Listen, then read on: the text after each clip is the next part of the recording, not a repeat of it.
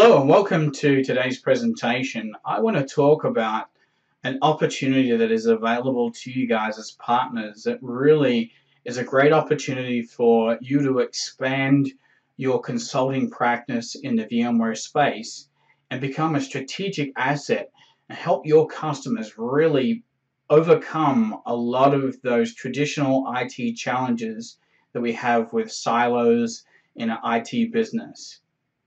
So we're going to talk about realizing the opportunity that exists with our cloud management platform and expand so you can really start getting engaged with your customer. So let's get into this presentation. First of all, I want to start with a statement here from one of our customers. My business and its IT organization are being engulfed by a torrent of digital opportunities. We can't respond in a timely fashion, and this threatens the success of business and the credibility of IT as a part of our organization. My question to you guys is, have you ever been involved in an organization that's struggling to keep up with day-to-day delivery in a traditional technology sense, let alone this new era of cloud applications and cloud services and the expansion of end-user compute and mobility and workforce and virtual desktops and virtual volumes and all these other strategies that are available today to help us improve business? Of course, most of you out there are going to answer yes to that question. You've been involved with technology for some time, and you know that there is an endless struggle in technology departments to keep pace with the ever-growing speed of business and technology. And looking at some of the challenges that IT traditionally faced, let's kind of go through a day in the life of someone working with IT operations and some of the problems they deal with. First, everything's traditionally being managed in silos, and many IT organizations are still structured in this way with storage, networking, compute, and application teams.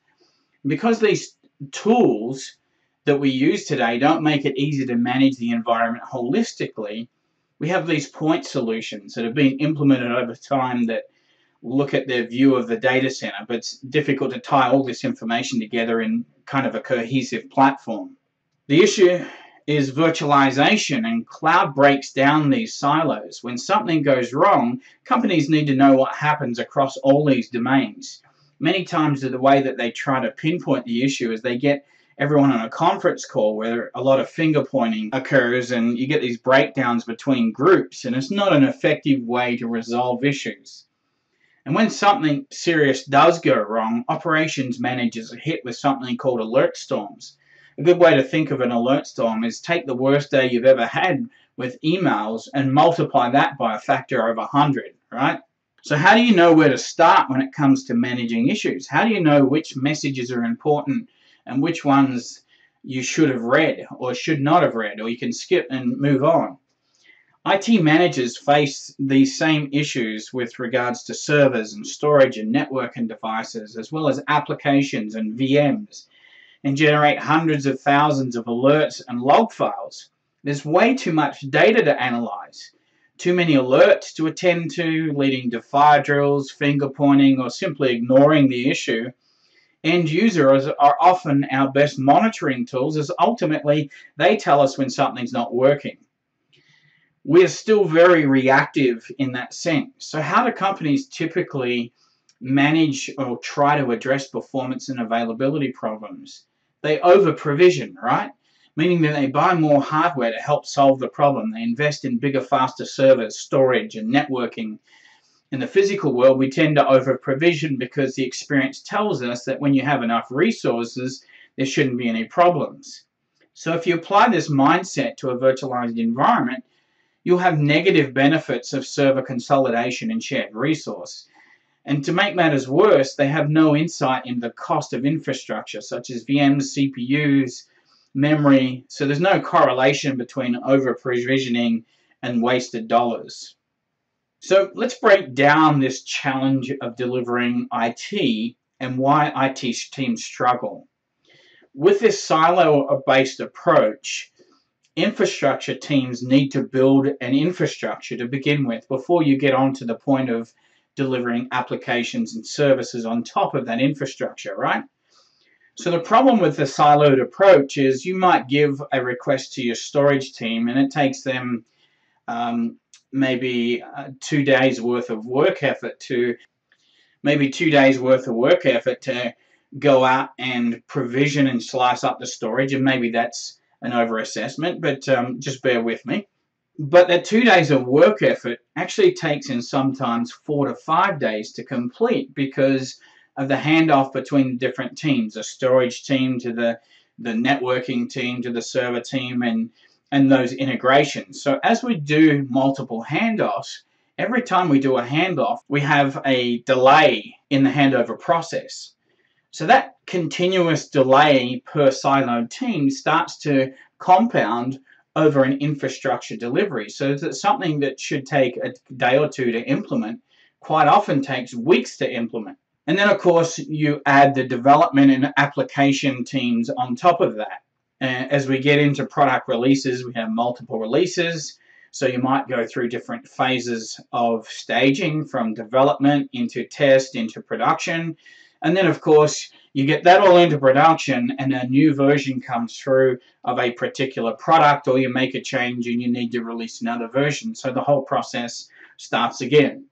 Now, some of those may already be accomplished from a capacity standpoint, but you get the idea. It's this repetitive task. The point is that fragmentation in time really compounds, and it makes IT struggle with its ability to deliver service. So we compound this with this cloud era. In the cloud era, we're expected to be more strategic, faster, more agile, and very quickly adopt technologies more rapidly. And we really need to boost innovation as an IT service provider. Plus, we have the prior responsibilities. So we've still got to keep the environment secure. We've got to avoid any legacy debt. Of course, we typically don't have increasing budgets. We have decreasing budgets, right? At the same time, we're having to drive operational excellence in the business. So this drives us to a point where a lot of organizations start to look at and what we call shadow clouds, where customers leverage cloud and customers within the business or end users start to leverage cloud, and we get this shadow IT effect because IT can't keep up. So we have approached this strategy using what's called the software-defined data center. Our software-defined data center includes 3 core foundation products, and as we've just announced at VMworld, we call this vCloud Foundation.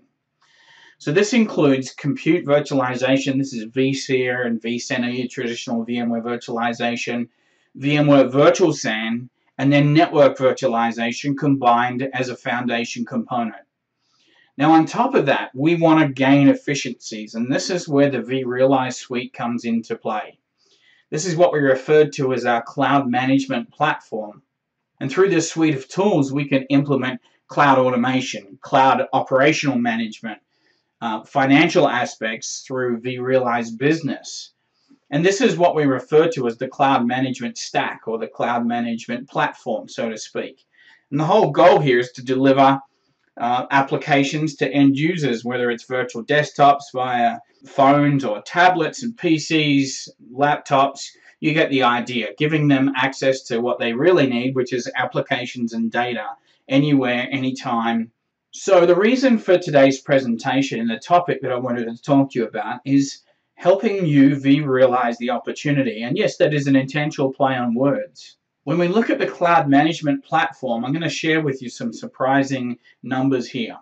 Traditional data center growth and automation is going to continue to grow. Gartner predicts a continued growth in the realm of about 13%. But what is growing quite significantly, with nearly 30% annual growth continued and expected through 2019, is this cloud management platform.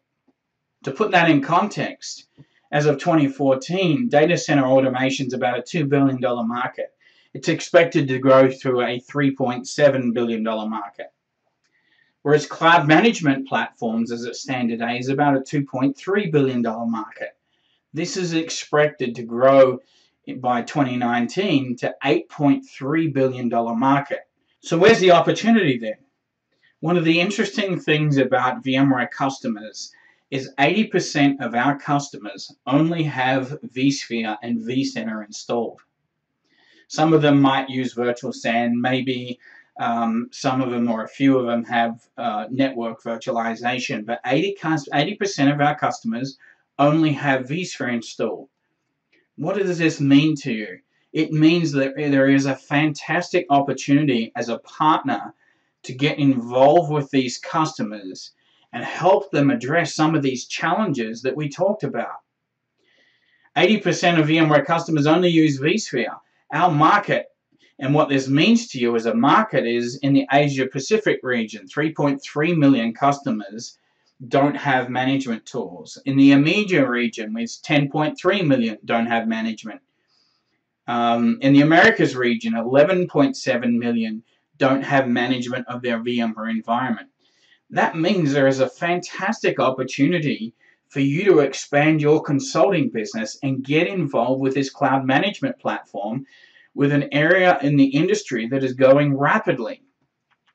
So let's talk about this. How do we get involved? Obviously, we have a lot of customers out there that have adopted virtualization, whether it be VMware or another vendor. We've got managed virtualization out there. Now, there's three specific use cases that exist, and I'll briefly talk about the products and how they relate to these use cases here. First of all, we've got OpEx-centric with intelligent operations. Then we've got automation achieving agility, and that continues on into our DevOps strategy for development-based environments with integrated OpenStack, vRealize Enterprise, and DevOps Ready IT with vRealize CodeStream integration. So let me go through and focus on each one of these bullet points and talk a little bit about the products that enable this capability. Delivering intelligent operations is all about having a management tool that helps you monitor and observe what's going on in your environment. At VMware, we have vRealize Operations, and vRealize Operations provides a simple dashboard that shows you health, risk, and efficiency in your environment. Health showing immediate problems you have, risk identifying future problems, and efficiency is about finding opportunities to optimize the way you use these resources. So when the customer sees the product dashboard and the results of their environment, the data is very compelling and it's very quick to start providing intelligent feedback to you. So when you first put this product in, it starts collecting information about the customer's environment and puts it into a graphical context that is very palatable and easy for the end users to start to make sense of their environment. In addition, vRealize Operation has intelligence built into the platform with what we call smart alerts. Smart alerts, if I drill down into one of these smart alerts for a second here, it shows me that the virtual machine is running short of CPU resources, and that's creating a performance impact to this VM. So our smart alerts have deducted this information from various different inputs. So the issue here is capacity from a CPU perspective, and we can identify what's causing the problem. Now, there may be multiple symptoms. Those multiple symptoms aggregate into a smart alert, and we can determine what the root cause is. So what are the recommendations? How do we go about fixing this? In this particular case, a virtual machine is constrained by CPU. So this machine needs more CPU in this example. So our fix for this particular case are recommendations to add more CPU.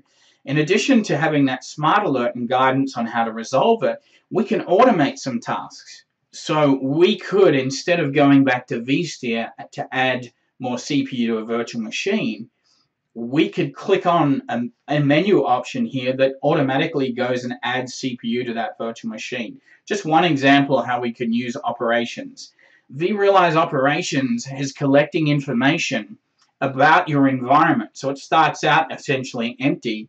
And as you build and deploy more virtual machines, we of course start having an incremental count for virtual machines. So you have this linear line of actual deployed VMs.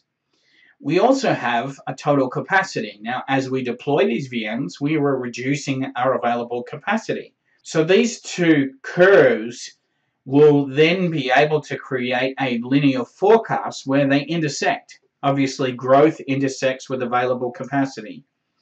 And this diagram offers a fantastic opportunity to identify when those time periods are, so then we can start using this information to forecast based on our consumption patterns. And let's say we had a project to deploy another 10 VMs. We could overlay that project and then see what that influence has from a future capacity and growth standpoint. Very powerful capabilities.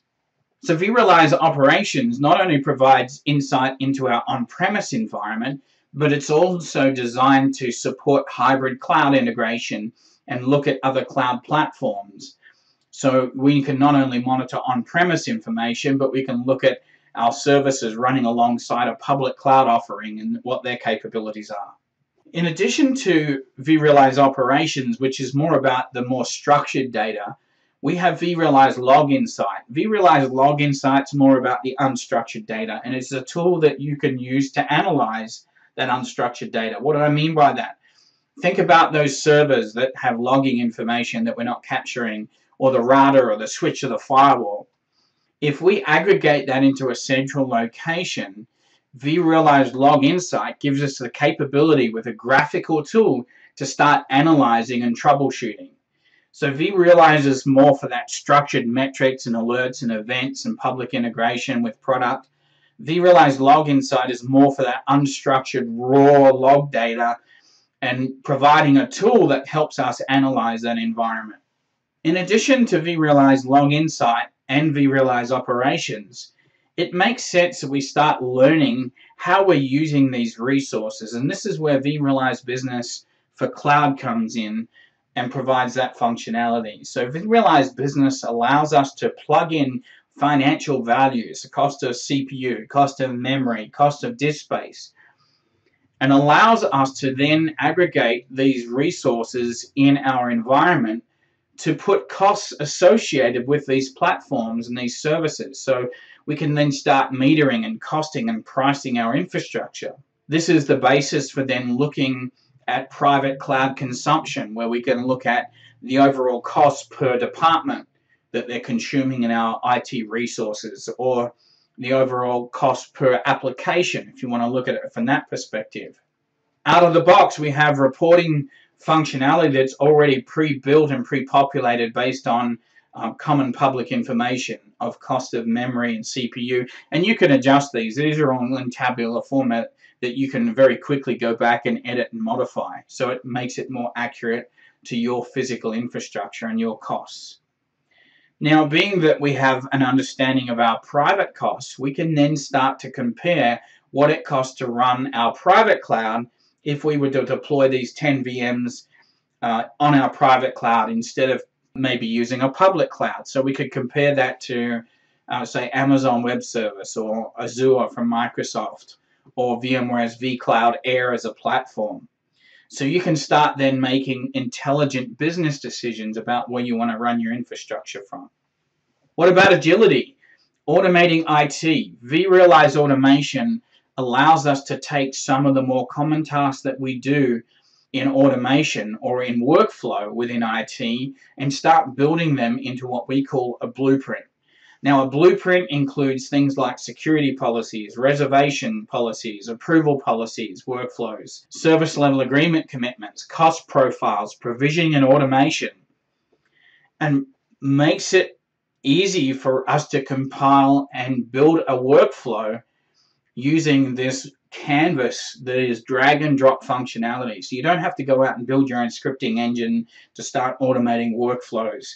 We have an engine that is vRealize Automation that you can very easily build a complete platform, including networking and microsegmentation, with drag and drop functionality that then you can publish to a catalog. Speaking of catalog, this is what the catalog looks like. So vRealize Automation and the portal we provide as part of vRealize Automation allows us to publish those blueprints to end users. So the end user can log into an app store type experience and click on which applications they want to use within the organization. Obviously, who better than to drive consumption than the end user within your community? vRealize Automation also has tools to help us manage overcommitment in virtualization. So we have tools, for example, we can go out and look at VMs that are not being powered on for, I don't know, a week or 2 weeks. And from that information, we can then identify underutilized resources or overcommitted resources. And we can go back and we can prompt the end user or the creator of that resource and say, hey, look, this virtual machine's been down for the last 3 months. You ordered it 3 months ago. You're not using it. Even though it's powered off, you're still consuming and wasting disk space. So you can prompt them, do you still need this service? When do you expect to use it? If they're not planning to use it and you've built it into automation, they can go out and click and re-automate a new one. So you can point them to the catalog item as a follow-up. So next time when they do need to run the service, they can go out and click and provision that. And vRealize automation helps us deploy that much rapidly than we've traditionally been able to. So in other words, we can act based on those actions once we've verified whether it's required to be in use.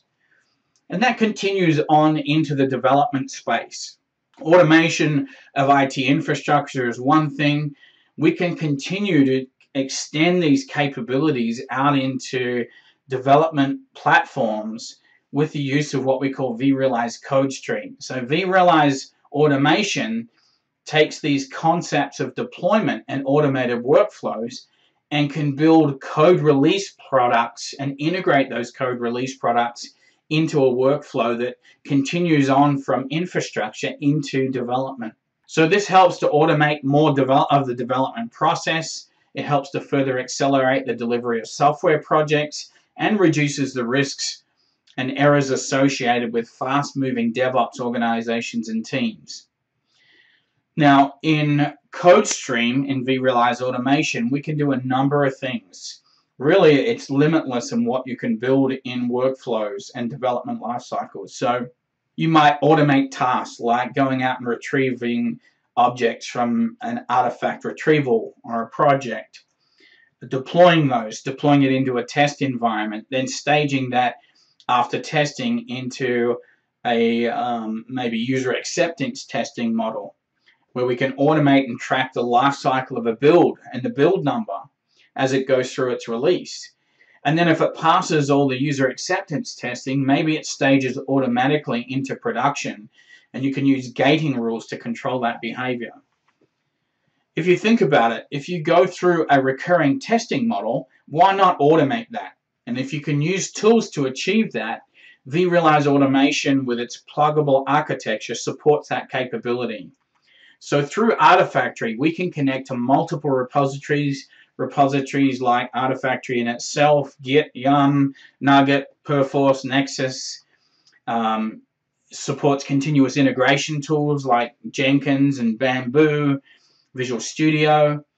There's other Xenon plugins which include support for testing frameworks with SOAP UI, SonarQube, Selenium, into provisioning and configuration management with vRealize automation, Docker, and Puppet, and Chef, and those capabilities like SaltStack.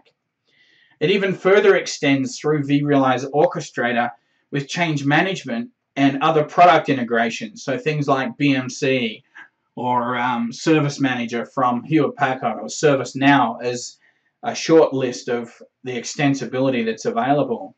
It even includes things like bug tracking with Bugzilla and Jira and Rally and products like that. And that extensibility makes this platform extremely powerful for development lifecycle management. So I said extensible. This platform is orchestrated to be a pluggable architecture. You can expand the capabilities of vRealize Operation, vRealize Log Insight, vRealize CodeStream, and its development integration through what we call the VMware Solution Exchange. So there's management packs that can help you go out and expand the operational management of this platform. Look at not only the virtual platform, but hardware solutions as well, storage solutions, and really make this a collaborative tool set that can help customers be far more successful in these cloud management strategies. So that's available at solutionexchange.vmware.com. What a lot of people don't understand is, and you may not be aware, that VMware is actually a leader in the cloud management platform solutions. We're a leader in both cloud systems management, and cloud automation. This is recognized by Forrester Private and Hybrid Cloud Waves. And while Gartner doesn't provide the magic quadrant for this space, we're always on the short list of vendors supplying cloud management technologies. IDC ranks us #1 in systems management and #1 in data center automation in the industry. Now, that's a pretty big statement when you consider the competitors that we're up against. So where's the opportunity? It is in helping customers step into these automation products. Why does that make sense? Why would you engage as a partner in enhancing this capability? Well, it's pretty simple. An average vSphere sale is on the realm of about $5,000 a deal. When you start selling and helping customers step into automation with things like vSphere, vRealize operations, your deal size increases by about 4 times the value. So vSphere and operations management increases by about 4 times.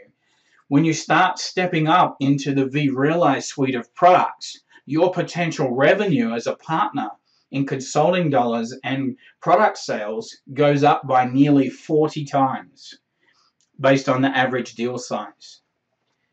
So, does it make sense for you guys as partners to start getting involved in this cloud management platform?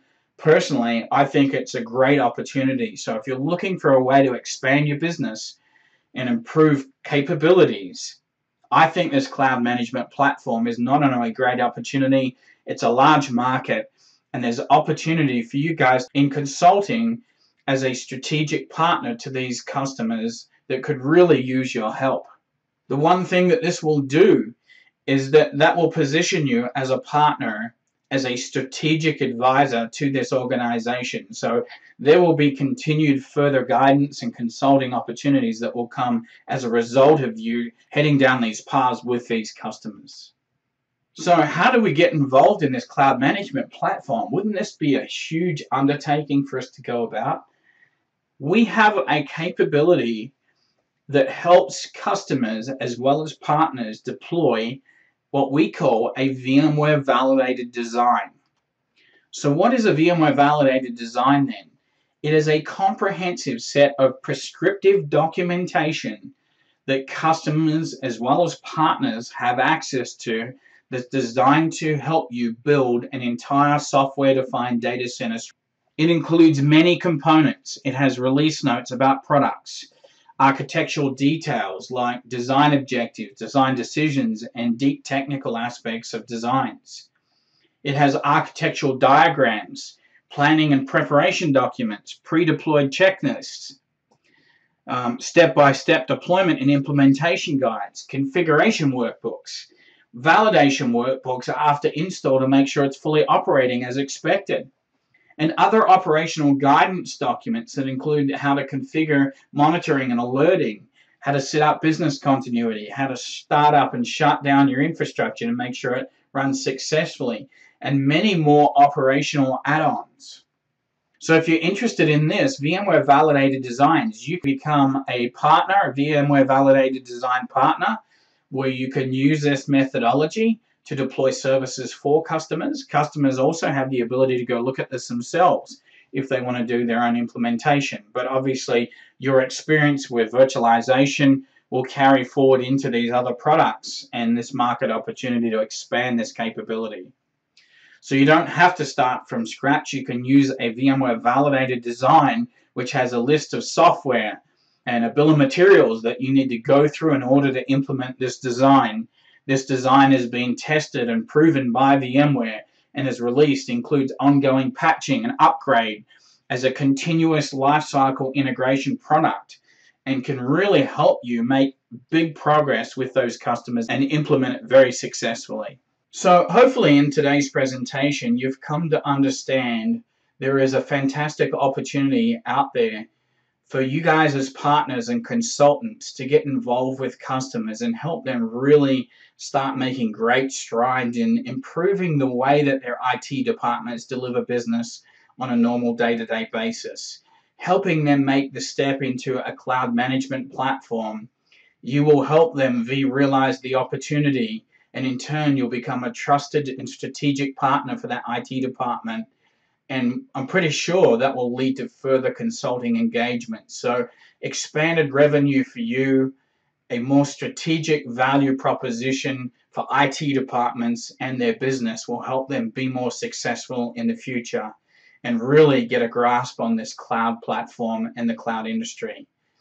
Go out and explore VMware validated designs, and I think you'll find that these products and this suite of tools are a great opportunity for you guys to expand on.